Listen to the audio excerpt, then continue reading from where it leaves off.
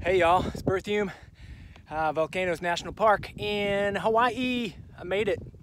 Wanted to show you this. I am hiking along a lava flow that came down in the 70s.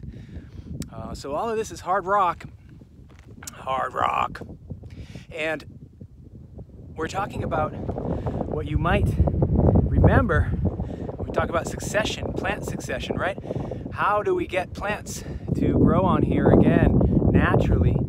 Because eventually they will, but it takes a long time. And I'm gonna flip the camera around. All right, so here we are in Hawaii. The Pacific Ocean's out there. Here's the lava flow coming down from the volcano Kilauea.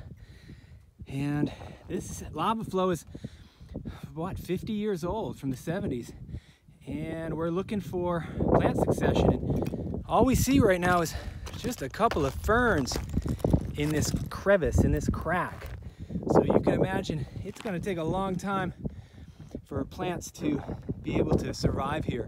You need soil, right? And there's no soil, obviously, here. So do you guys remember what kind of succession this is? If this is primary or secondary succession?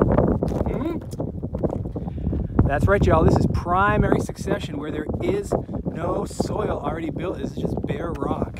So it's going to take a long time for soil to build in here. It takes weather eroding the rock, wind and water, and nutrients to build up into these little crevices. And we can already see some plants starting, these little ferns, but certainly not much else. It's going to be decades. All right, Hawaii, get here if you can someday.